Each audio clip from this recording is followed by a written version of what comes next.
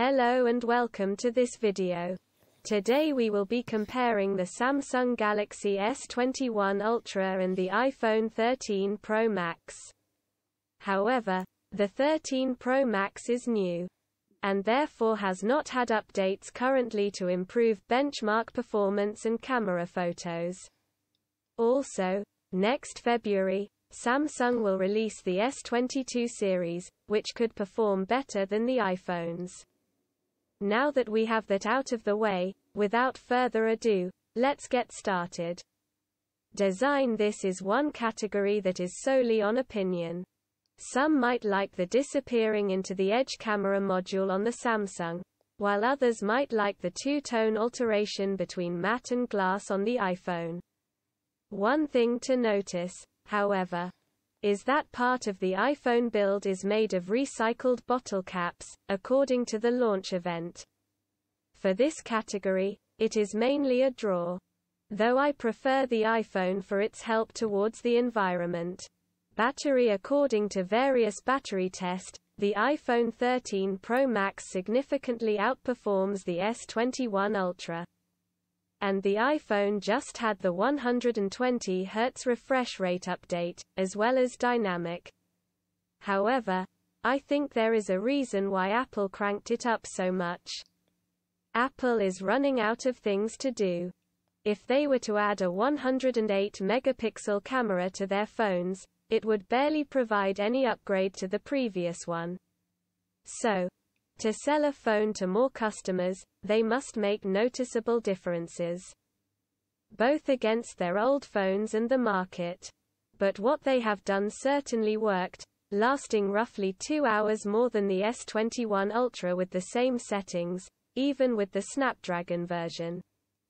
To conclude, Apple definitely won this category. Display. According to GSM Arena, the iPhone has a Super Retina XDR OLED, 120 Hz, HDR10, Dolby Vision, 1000 nits, HBM, 1200 nits, peak display.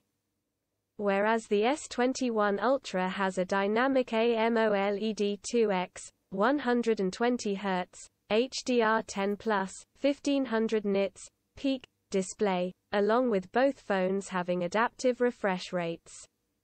The screen size for the 13 Pro Max is 6.7 inches.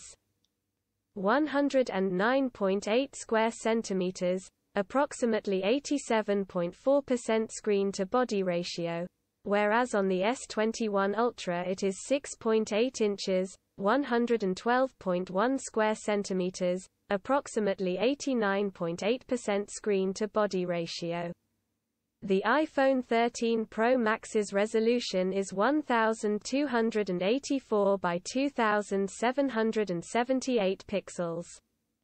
19.5:9 ratio, approximately 458 pixels per inch density. But on the S21 Ultra it is 1440 by 3200 pixels, 20:9 ratio, approximately 515 pixels per inch density. Finally, the Apple phone's protection is scratch-resistant ceramic glass. Oleophobic coating, wide color gamut and true tone. However, on the Samsung it is Corning Gorilla Glass Victus and an always-on display. Chip. Currently, the iPhone beats the Samsung in terms of processing power. While I don't know the exact scores, even comparing with the Snapdragon 888 on the S21 Ultra, the iPhone 13 Pro Max heavily outperforms the Samsung Galaxy S21 Ultra, making this category a clear win for Apple. Camera. This is a draw. While the S21 Ultra seems to dominate the 13 Pro Max on paper, when taking proper photos, videos, and other things a camera needs to do, such as portrait and night mode, it's a draw.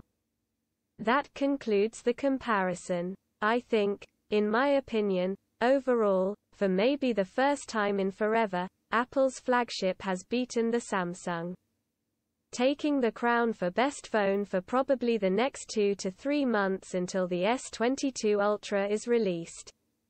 Make sure to like and subscribe and hit the bell so you will always be notified when a new video is announced.